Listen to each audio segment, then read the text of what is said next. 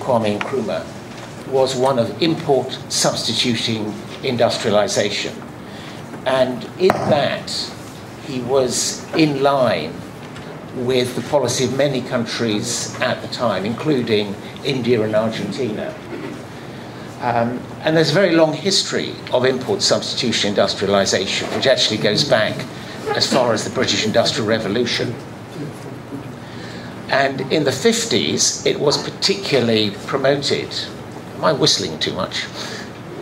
It was particularly promoted by the Economic Commission on Latin America, led by the Argentine economist Raúl Prebisch, who argued that there's a long-term tendency for the terms of trade to move against primary product producers. There's a big controversy as to whether that's true, but certainly that influenced policy, including the policies recommended by the United Nations Economic Commission for Africa when it was founded in 1958.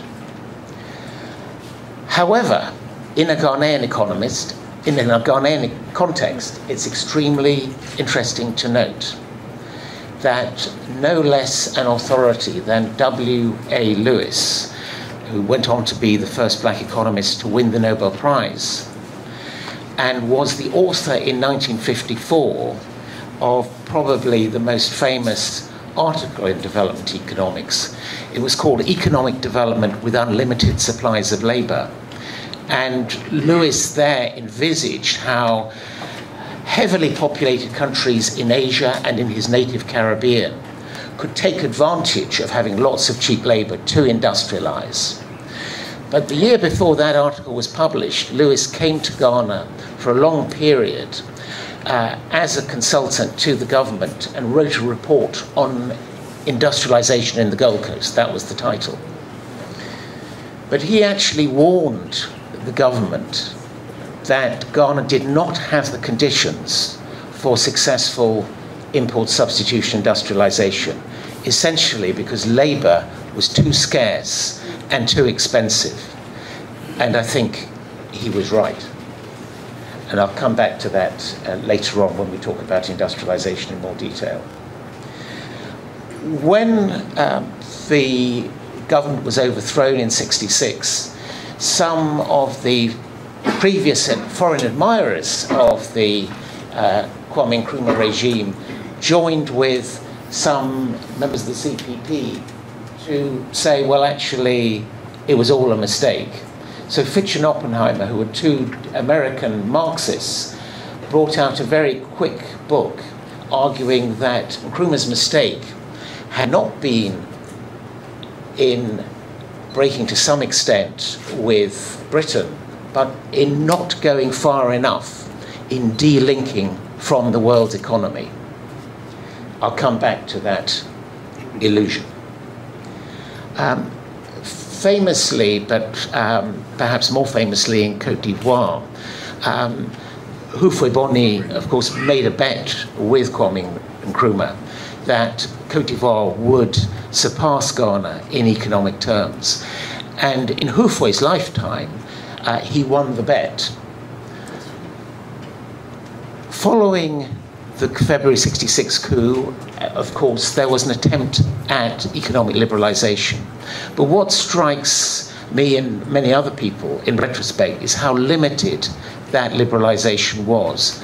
The development policy remained very much state-led, based around the Cocoa Marketing Board, even though there was a little bit of rowing back on the full extent of state ownership under Kwame Nkrumah.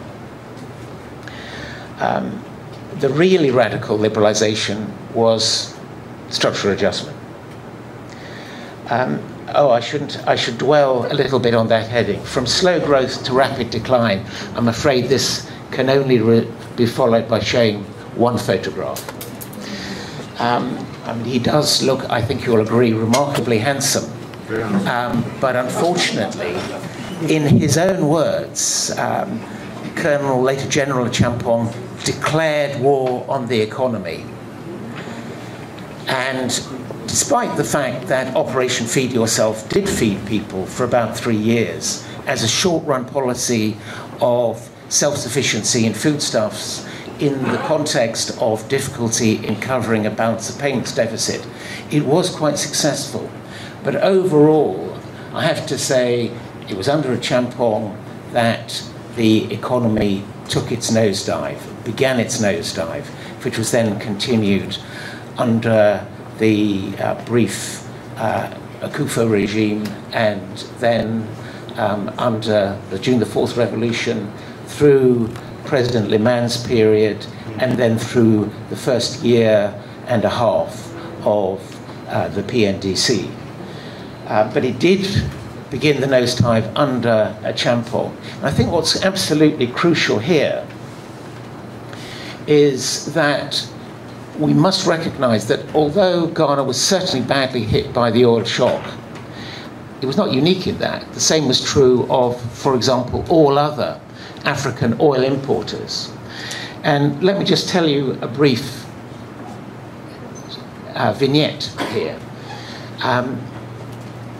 I had taught maths in Kenya in 1975, and in 1978 I paid a revisit to the area where my school was.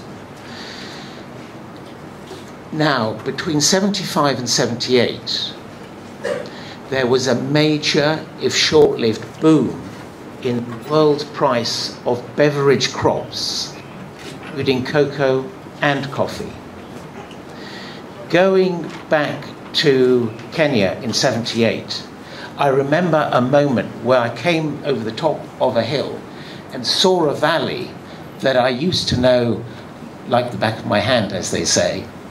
But for a moment, I couldn't recognize it. And the reason I couldn't recognize it was because so many farmers had put up new houses or had put roofs on their houses. At the same time, visiting the Volta region in 1977 to study cocoa farming there, as those of you who are as old as me will remember, in the same period, it was a deplorable situation in cocoa villages. Nobody was putting on a new metal roof. Decay abounded. And a big question in Ghanaian discussion was, where has the cocoa money gone?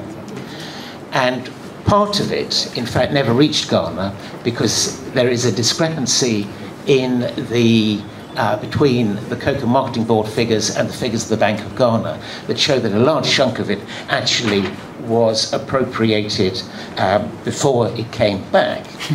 But and the result of all these policies was very close to a real delinking from the world economy, with imports and exports at the lowest level that they've been probably since the beginning of the 20th century. And unlike in Fitch and Oppenheimer's dream, it was a very painful experience. The single policy that I would pick out as most destructive was the hugely overvalued, more or less non-convertible currency. Ghana had quite understandably, and I think rightly, gone for monetary independence from Britain in 64, 65. The question, once you've gone for that, is, are you prepared to devalue if you need to? Kenya did several times, but Ghana was extremely reluctant to, so Bouzid eventually did it, probably too late, providing the occasion for Acheampong's coup. But the very slight overvaluations of the early 70s are as nothing compared to what happened in the late 70s, early 80s.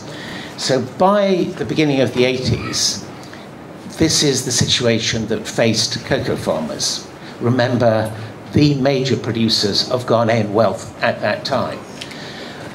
For each $100 earned by Ghanaian cocoa on the world market, the marketing board would probably take about 50 in a perfectly normal, effective tax, also covering its rather inflated marketing costs. That was more or less the same as neighboring Côte d'Ivoire. The difference was that in Côte d'Ivoire, the 50% the farmers got was paid in convertible currency.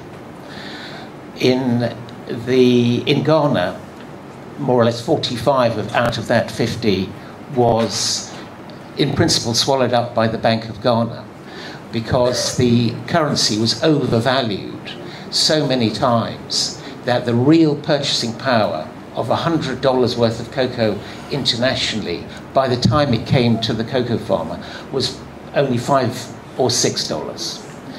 Not surprisingly, nobody was planting cocoa, except, strangely enough, the World Bank. But that's let me leave aside that minor point. A question that arises for any historian is, how did cocoa farmers, especially in Ghana, come to allow themselves to be so heavily exploited? Because, in fact, there was a long tradition of resistance by small producers producing for export or for the market more generally to excessive taxation or to exploitation by firms. So there, as some of you will have recognized, Asantehene Mensah-Bonsu, who was overthrown in 1883 or just before the Asante Civil War. And according to the stool records of Asante Bekwai, the revolt against him began in the gold pits. It began by commoners, not chiefs. And it was a protest, essentially, a rebellion against excessive taxation. Then in the colonial period, you have this series of cocoa hold-ups where farmers united to force the dissolution of successive cartels established by European cocoa buying companies.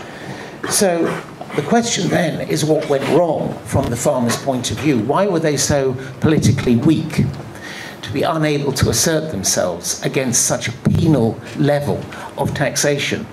There's a very good book in 1976 by Beckman arguing that essentially Kwame Nkrumah demobilized cocoa farmers politically by absorbing them or their organizations into the CPP.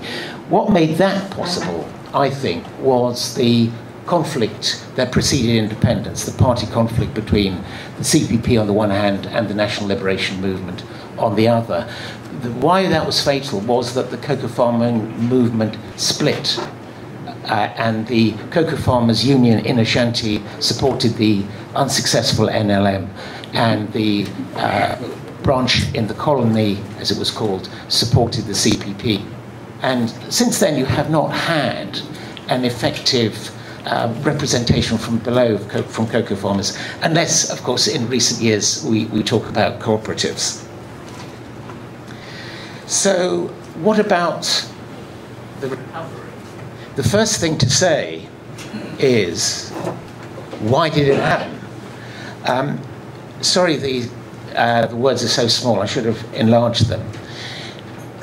For historians, when we try and explain something important, there's a tendency to think in terms either of structure or contingency, that either the set of circumstances and an underlying pattern of behavior was such that something might perhaps be more or less inevitable, or on the other hand, that there's a strong element of chance and individuals making a difference. And I would emphasize that it seems to me it's only in retrospect that the U-turn that the PNDC undertook, I mean, remember they had come to power not only to try and establish some form of popular democracy based upon workers' and people's defense committees, but also, just as with the June the 4th revolution, to make the price control regime inherited from a Champong and a Kufo and Liman work. They came to power determined to, in a sense, continue in the pattern that was epitomized by the blowing up of Makola Market in 1979. So to move from enforcing price controls, however far they were from market reality, to handing over mechanisms to the market, handing over resource allocation to the market. That was truly a U-turn. And coming to terms with the IMF and the World Bank in the process was even the lesser part of that U-turn. And it seems to me it only looks inevitable in retrospect. At the time, those of us who remember it, I don't think it was at all obvious. Do you remember the phrase ARA? After Rawlings, a Katapori? Also, there was no pressure from the farmers in an organised way. There were no cocoa farmers' unions saying we'll stop growing cocoa. There was really no pressure from the rural areas, it seems to me, except no organised pressure, that is. But what you certainly had was fiscal collapse, brought about by the partial boycott of official markets, not only by cocoa farmers in the sense of smuggling cocoa to neighbouring countries, but equally or more so by market traders and others. And when people were not trading in official markets, of course, they were evading tax. So I think one can speak of a kind of spontaneous, unorganised fiscal revolt that contributed that reinforced the effect of the declining GDP in bringing about a situation where the government's income had become incredibly low. Its share of income was barely a third in 1983 of what it had been in 74, and that is from a much reduced GDP. So it seems to me that was at least the context that structured the decision-making process. Of course, many other things played a part, and I do think there was a role for contingency, and things could have been different. Okay, once structural adjustment had been embarked upon, the most interesting features long-term, and of course I've got to be very brief, it seems to me, are the third cocoa boom of Ghanaian history from the late 90s, early 2000s, accompanied throughout the process, throughout this period, by accelerated urbanization. So between 84 and 2000, there was a 50% increase in the proportion of the population living in towns.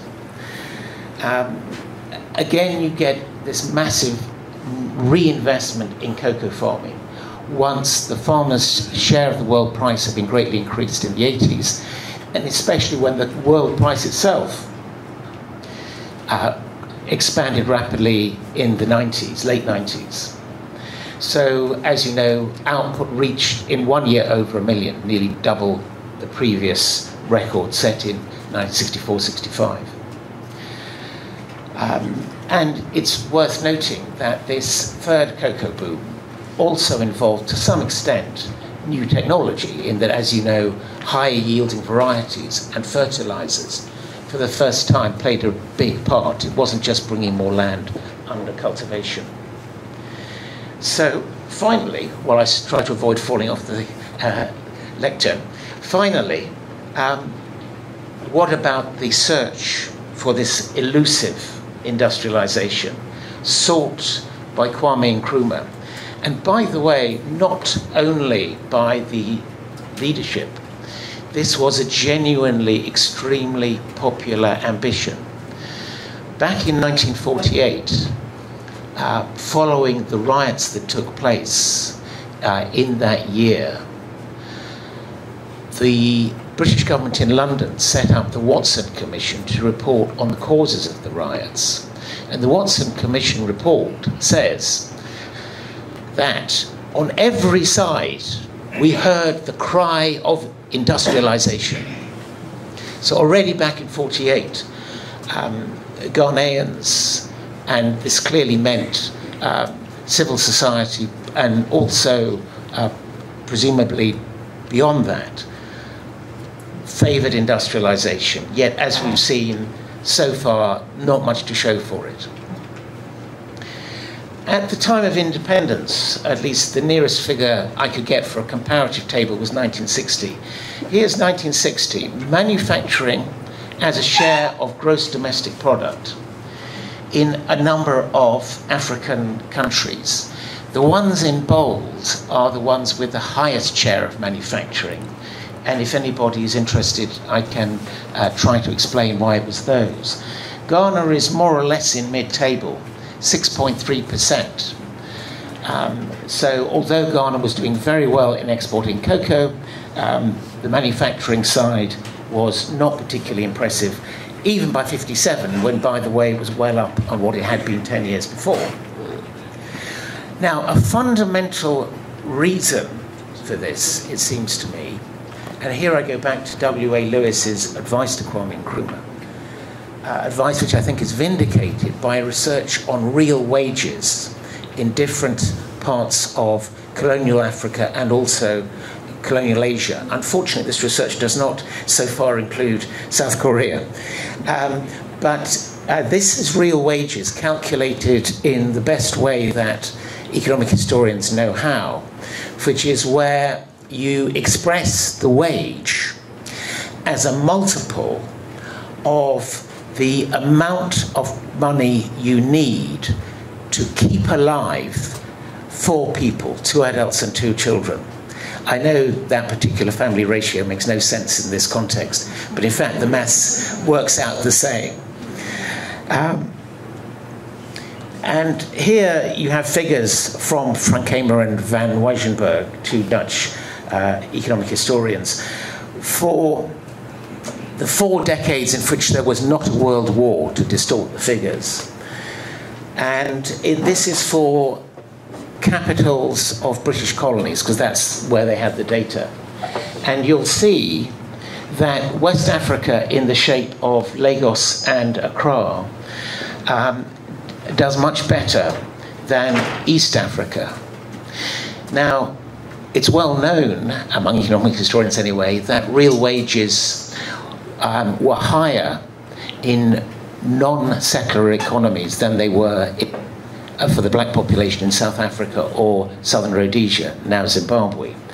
But this is a comparison largely among non-settler economies. So why are the wages in West Africa so much higher than in Kampala, for example, or in Dar es Salaam, 2 countries of which there were no settlers? The answer, I think, in one word, is cocoa. I can give a slightly more subtle version of it. But basically, in Uganda, they were mainly at that time growing cotton, which was not nearly as lucrative as cocoa. So Teti Kwashi deserved his circle. And I'm very sorry that that circle has been greatly compromised by recent constructions. That adoption of cocoa farming, let me just remind you, somebody who studies cocoa farming, was a remarkably innovative act. Apart from Teti Kwashi himself, none of the original adopters of cocoa had ever seen a mature cocoa tree at the time they started planting it. It was an incredibly risky thing to do. It involved new techniques because it was an annual crop, and it was the best thing they could do economically in the circumstances available. And the competition of cocoa farmers for especially northern labour, is the basic reason, I think, why urban wages too, as in this figure, had to be high. If you wanted to hire labourers in Accra in the 1950s, you had to compete with the cocoa farmers.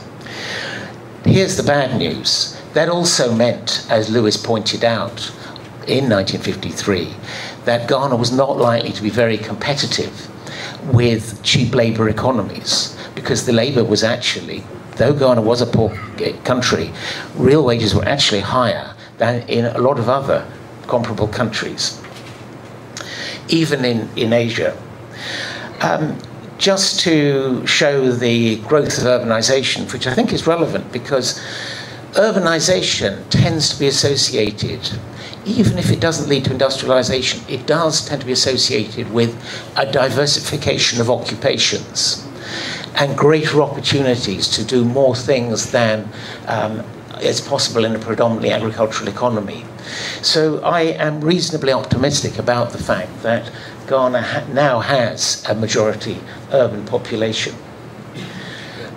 But if we look at the occupational structure, according to the 2010 census, among the economically active population, this figure only includes those over 15, and as we know, there's some who are below 15 who are also economically active, but let that pass. Agriculture remained by far the biggest occupation, and manufacturing is roughly round about 10%. By the way, that manufacturing also appears not to be very efficient, considering that manufacturing share of output in the same year was only about 7%, and yet 10% of the workforce was engaged in it. So, here I come to my policy suggestion, which is really a focus on labour-intensive industrialisation. Let me begin with an observation from the economic history of other continents, that historically, labour-intensive industrialisation has been the main route by which industrialisation has spread from the West to various parts of Asia, starting with late 19th century Japan, and even including the beginnings of industrialization in South Korea and the beginnings of industrialization in China. I say the beginnings because, of course, once the process of industrialization is underway, then you get an accumulation of capital, enabling the economy to go into other kinds of industry. You know, today, Japan, of course, is a world leader in robotics. So, you know, the days of labor intensity in Japan are over. But as the way it began, labor-intensive industrialization has been the main route up to now. And this is noted by the trade economist Robert Baldwin, in a book called The Great Convergence, which is extremely optimistic about the prospects of African industrialization following in this path. So what do I mean by labor-intensive industrialization? You might think, well, it's almost a contradiction in terms, because the whole idea of industrialization is that you have more machines, isn't it? So you increase the ratio of capital to labour. Yes, indeed, that is exactly what industrialisation involves. But within that, the term labour-intensive industrialisation can mean two things. First, it means that you start with those industries or those phases of production within a specific industry, which is a much more 21st century pattern. Those phases of production or those industries which, wherever they are undertaken, tend to be undertaken in a comparatively labour-intensive way. That's to say, labour cost is a significant part of the total costs. And historically, textiles have been the number one example of that, something that, of course, has not been very successful in Ghana, handloom weaving aside. The other kind of labour-intensive industrialisation, which is entirely consistent with the former, is where you have a product that can be produced in more and less labour-intensive ways. And there you see in Japan in the late 19th century, for example, and also examples in various other countries, a conscious choice of technique in favour of the more labour-intensive way, simply because they had cheap labour, whereas capital was very expensive to them at that stage. Very importantly, this must not be confused with excessive hiring of labour. And one of the things that actually handicapped Ghanaian industry in the 50s, 60s, and 70s, even into the 80s, was probably excessive recruitment. In that there was also a political imperative to provide jobs, perhaps for party supporters, and to absorb or prevent unemployment. And unfortunately, that is no part of successful labour-intensive industrialisation, which is just as lean and ruthless as capital-intensive industrialisation. I think there are good reasons today to be relatively optimistic about the prospects for Ghanaian industrialisation of this kind, despite the low level of Ghanaian industry as a share of GDP at the moment. The fundamental reason is that the conditions that Lewis described no longer pertain. The population has grown by 4 times since 1957. And although real wages are higher than they were in 57, in international terms, of course, they're much lower compared to the competition. Chinese wages are now higher than Ghanaian wages. Again, in 1957, although Ghana had a relatively high amount of education compared to other colonies, the level was far less than today. So today you have what in international terms is a relatively cheap labour force and a much more educated one than before. So it seems to me that Ghana is now in the position where the gap between the present situation in terms of factor resources of labour and capital, and where Ghana would need to be to have a comparative advantage in manufacturing. That gap, which was very wide in 57, I think much wider than the case of South Korea and other densely populated East Asian countries at the time, that gap is now much less than it was. And that, in turn, is one of the reasons, I think, why, interestingly enough, some very senior World Bank economists have begun to say, after all, Africa needs industrial policy. You know, at the time of structural adjustment, the message from the bank was simply, do what you're already doing best at. Just stick to cocoa as the best thing. It's the thing you've got a comparative advantage in.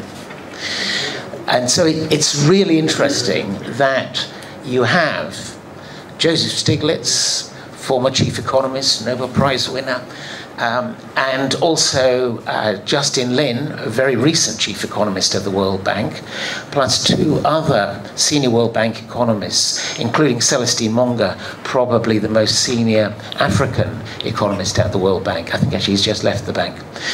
They published a paper last year advocating the revival of industrial policy in African countries generally, and saying that Africa needs to take advantage of the urban population and even to encourage further rural-urban drift in order to make African countries competitive in the world market for manufacturers. Now, the fact that they're distinguished economists doesn't mean they're right, but it is a very interesting change. Of course, favorable factor endowments are not enough. The right sort of state intervention is critical, as we certainly saw in South Korea. And there are different ways in which states can be developmental. A market economist would tell you that the crucial thing a state can do is to enforce property rights, especially private property rights. And in that context, it does seem to me that the system of land tenure, which served God very well during cocoa expansions, may now need review. But I'll expand on that if there's time, if anybody wants me to. What can be said, I think, is very clearly laissez-faire by itself has very rarely led to industrialization. I'm tempted to say never, but I suppose you could make a case for Hong Kong and maybe Singapore, but I would say that was it.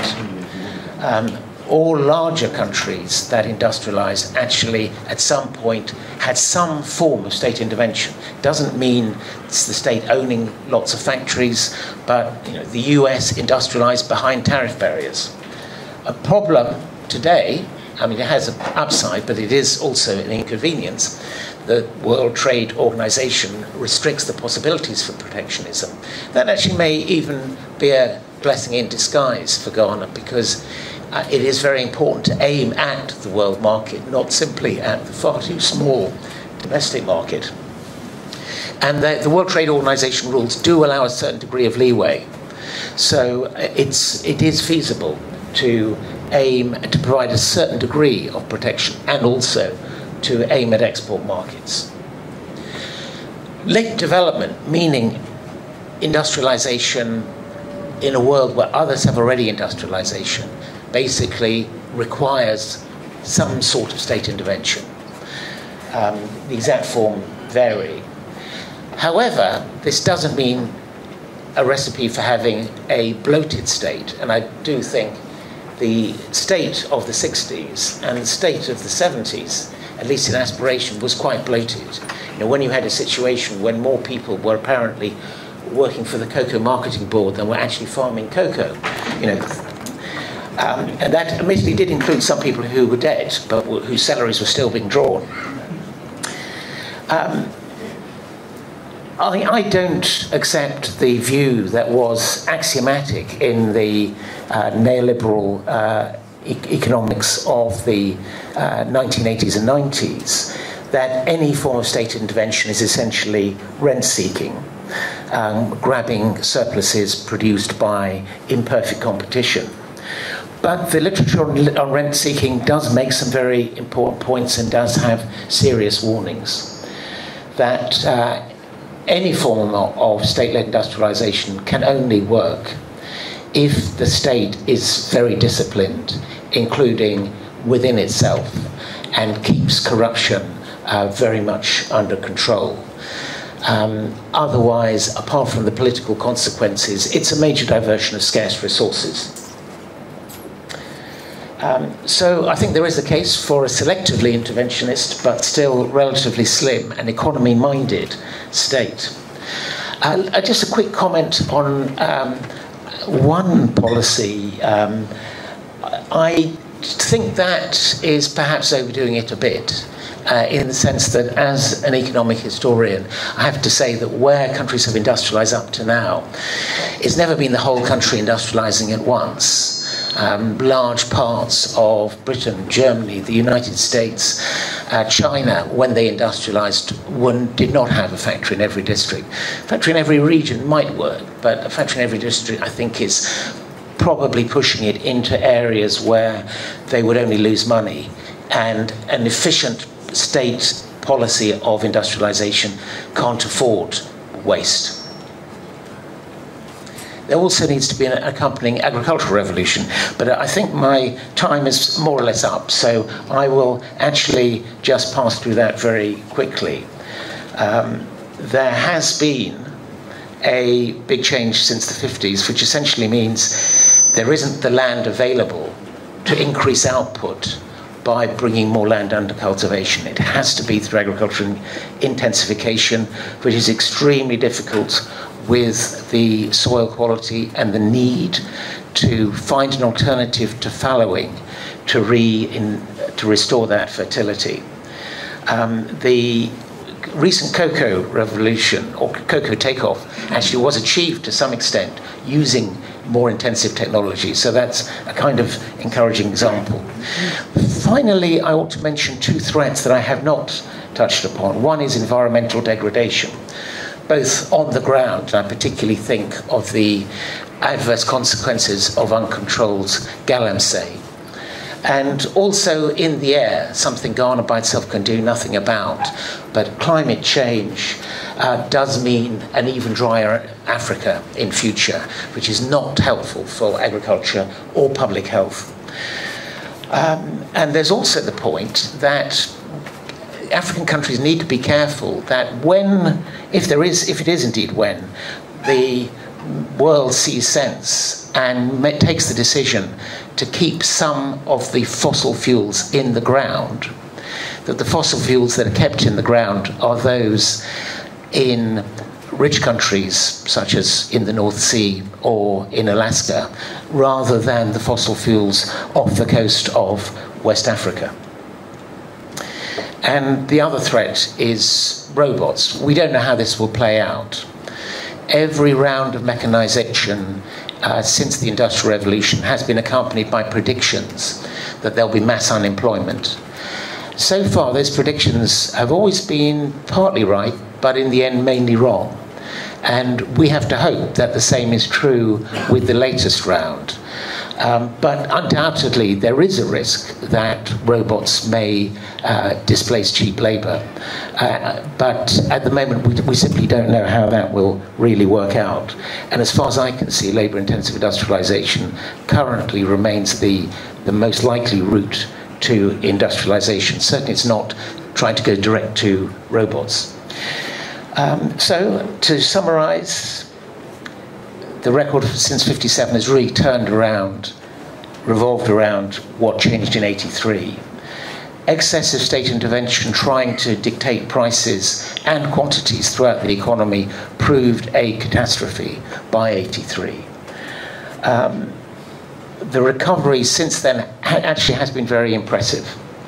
And on the other hand, it hasn't, of course, led to industrialization. So I ended by suggesting a focus not only on industrialization in general, but particularly on labor-intensive industrialization.